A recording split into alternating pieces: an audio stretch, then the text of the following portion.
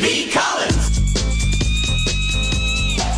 This is a special Peter B. Collins podcast, Radio Free Humboldt. This weekend, California Democrats are gathering to elect their delegates. And progressives are rallying to seize this moment. Billy Cook joins me from the furthest north parts of California in Humboldt County, the Eureka-Arcata area. Billy, thanks for being with me, and thanks for your political activism. You know, I'm kind of post-activist, a little too cynical, and I really appreciate people like you and my friend Norman Solomon who keep fighting inside the Democratic Party for progressive values and progressive support for critical initiatives. Tell me what's been going on in Humboldt, where you have to go, all the way to Santa Rosa to gather your Democratic delegates for this important internal vote? Well, Peter, thank you. And I just want to say, and I've told you before, I have a lot of respect, love, and admiration for you. And you on the airwaves got me started in progressive politics to begin with. So here we are. You're kind of a nexus in a lot of things. So thank you for that. And let me just return the flavor, because I have a lot of affection for the people in Eureka who supported my radio show going all the way back to 2003. Made a lot of great connections there. We did some remote broadcasts, and I love the area and the people there. So I'm happy to support what you're doing here. So tell us about this internal struggle to get the meeting location closer to the people of Humboldt County. Well, this is something that's happening all over California, and our story that's happening here in Humboldt County in the Assembly 2 district is exactly what you've said, where initially we were given one location to vote, physical brick-and-mortar location in Santa Rosa. My understanding is this location is literally just blocks away from the southernmost border of our district. I think as a bird flies from Oregon down to Santa Rosa, it covers about 320 miles. Right. We have what is called a regional director, and her name is Deborah Bronner.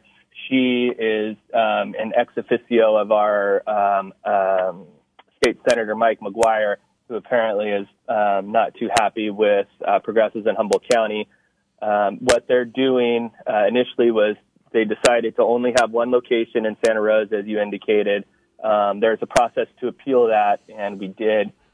We rallied here in Humboldt County, and other people in our district wrote letters, and it was a 6-0, 7-0 unanimous decision in our favor to have a second polling site, which the California Democratic Party bylaws specifically state is, and that's part of the policy and procedure. And Billy, for people who don't know the geography, the distance from Eureka to Santa Rosa is some 300 miles, and it's a rugged drive through the beautiful redwood forests. Right, it's not quite 300 miles. That's 320 miles is the full length of the our whole district. Okay. It's about a 3.5 hour drive on a good day. And, you know, this is winter weather. We're catching a break in the weather right now. I'm about to go table in front of the Arcata Co-op, and the sun's out. But, you know, you can't plan on that. There's also a real critical juncture happening on the Highway 101 near Del Norte, Crescent City, where they allowed the second site after our appeal was won. And there's a part of the Highway 101 that's really close to slipping into the ocean there. So there's all kinds of obstacles. In the meantime, we're focused on solutions. This is the deck in the hand that we've been given, and you know we've just continued to fight, and we won our appeal, and we're determined to win this election tomorrow. And let me clarify, Humboldt progressive Democrats have a choice of either going to Crescent City or the Santa Rosa location. Is that right? That's correct. In Santa Rosa, in that region, just under 50% of registered Democrats live. And in Crescent City area, Del Norte County, less than 4%. Right. Humboldt County is the second largest bastion of Democrats, but we've always been more politically active than are more mainstream and corporate Democrat. I have friends and affiliates, I suppose you should say, down in the southern region. Mm-hmm. And right now, the Assembly, the Sacramento and Washington power is all rested in the Santa Rosa area, and right now we have a slate of 12 progressives that represent a fairly diverse group of individuals. There's 7 self-identified males, 7 self-identified females. That's part of the Democratic Party rules that could be upgraded, obviously. And oh gosh, I forgot where I was going, Peter. All right. Well, let me ask you this: when you set up that table in Arcata in the next few minutes, what are your key message points to get people to get involved? And I'm sure you remind them that even if they're not currently registered, they can register at the ADEMS event and go ahead and vote for the slate or the delegates of their choice.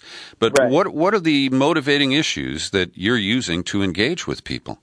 Well, this is really a get out the vote. This is an election that really isn't well known. I've considered myself politically savvy, listened to you for over a decade, and I didn't know about the ADEM election until 2017. And I think many of the folks that were swept into the Bernie movement became, like myself, a lot of us learned about this at the same time, mm-hmm. and these elections are generally insider California Democratic Party elections, and they really don't want you to participate. So my message is, when I feel more compelled to participate in something when I know that the system is set up for me not to participate. That's kind of a long spiel, but my simple message is to reach out to politically savvy people and people that are left-leaning and like to vote in elections, and just let them know, ask them simply, are you planning to vote tomorrow? Do you know that there is an election tomorrow?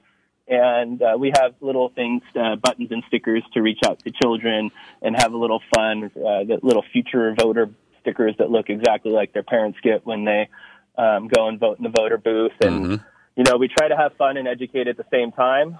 And we're trying to grow our progressive base here as well, but we just really want people to know about this election and the different progressives that are running throughout California. This story is a microcosm of what's happening in the California Democratic Party, and it's really not just about us here in Humboldt County. It's about and Billy, this is a significant progressive moment. We have a new young governor who has a history of bold strokes. He's sitting on what is now a $19 billion surplus. Some of that's money set aside for a rainy day, but it's there. He's got supermajorities of Democrats in both houses and a real mandate. He ran on expanding health care access, and while he doesn't explicitly call it Medicare for all, he is a single-payer advocate. And I believe this is the moment where progressives have to push back on the corporate Democrats who populate much of those supermajorities in both of those houses, and let them know that the grassroots want to move forward. We want single payer. We want to expand. Newsom has already announced a second year of community college subsidized by the state. He is expanding access to child care for toddlers. And there are a lot of other things. He's taken on wildfire control, and I think he's going to be a very activist governor. And we need activists in the Democratic Party to press the existing incumbents to take bold strokes. Well said, Peter. Well said. And as you said, we need to also seize the moment and encourage more participation in democracy, because what we've seen right now is an election that brought us one of the most diverse Congress the most diverse Congress in history, and it's really a shame that it's taken us this long to get this far. We really need to step up, especially as white, male, privileged individuals like myself, to speak up for people of color and other marginalized groups. And like you said, now is the time. So, Billy, there's a website, adems.vote. The URL doesn't have a .com. It's adems.vote. And tell people what they'll find when they go there, whether they're in Humboldt County or anywhere else around California. Thank you, Peter. It doesn't matter if you're a registered Democrat because you can show up to any of these locations and register the same day. So if you go to www.adems.vote, and that's ADEMS.vote, what you can do is simply enter the assembly district that you live in into a little drop-down menu, and it will give you the information of where your polling locations are, and it will also give you a preview of the progressive slate that is running in your district. Mm-hmm. Well, I want to thank you for your activism. We're going to get this message out. Let's ask people to share this podcast all over California like wildfire. Oh, sorry. That's a bad reference. But share it. And let's get people to turn up on Saturday, January 12th. That is tomorrow as we speak. So please push this podcast to everyone you know who is a progressive and an activist, including people who are not currently a part of the Democratic Party. There are important opportunities here, and I hope you will step up. Billy Cook, thanks for alerting me to this, and best wishes on a successful outing tomorrow.